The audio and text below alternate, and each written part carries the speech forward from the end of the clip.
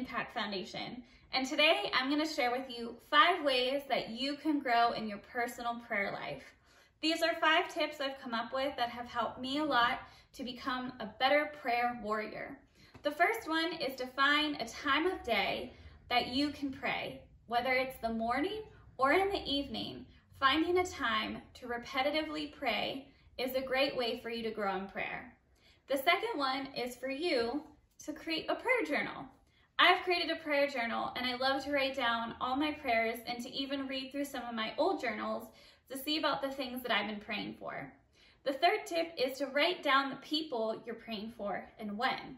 It's really cool to look back and see the ways that the Lord has answered those prayers.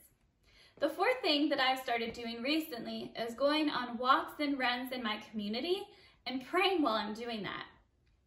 Just like in Scripture, when the Lord told Joshua and Israel to pray around Jericho 7 times and then Jericho came falling down, the Lord believes that prayer walks and prayer runs are a great way for you to see change in your own community. And the last tip that I have for you is simply to read Scripture back to the Lord.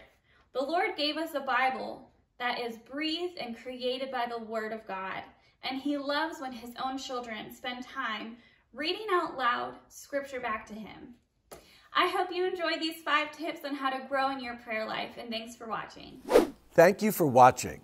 Help us reach even more families by sharing this video and subscribing to our YouTube channel. If you're interested in giving or joining the Ministry of Urban Impact, please go to our website at uifpgh.org or click on the link in the description below.